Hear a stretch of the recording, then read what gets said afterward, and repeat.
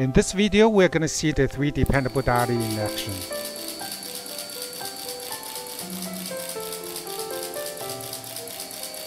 Step 1. Set the traveling speed. The speed can be set from 1 to 6, with 1 being the fastest and 6 being the slowest. For example, this is the speed when it is set to 1. And this is the speed when it is set to 6.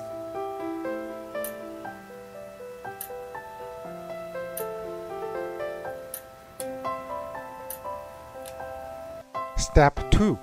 Set the number of pictures to be taken. It can be from 15 to 99. The double dash deserves a little bit elaboration. If your camera supports continuous shooting, then you can set the number of pictures to be double dash. The final number of pictures will be as many as your camera is capable. Step 3. Connect the shutter cable between the dolly and the camera.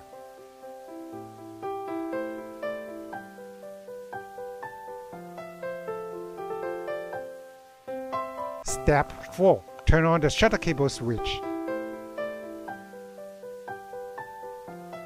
Step 5. Press the start button on the track or the C button on the remote control. And there you go.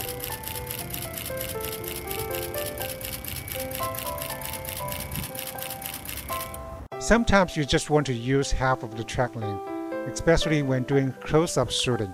Here is how. Press the focus button on the track or the B button on the remote. The camera will move to the center of the track. Press the focus button on the track or the B button on the remote one more time. The camera will move to the 1/4 position as the new starting point. Now press the start button on the track or the C button on the remote. As you can see, the camera will stop at the 3/4 position, so only half of the track length is used.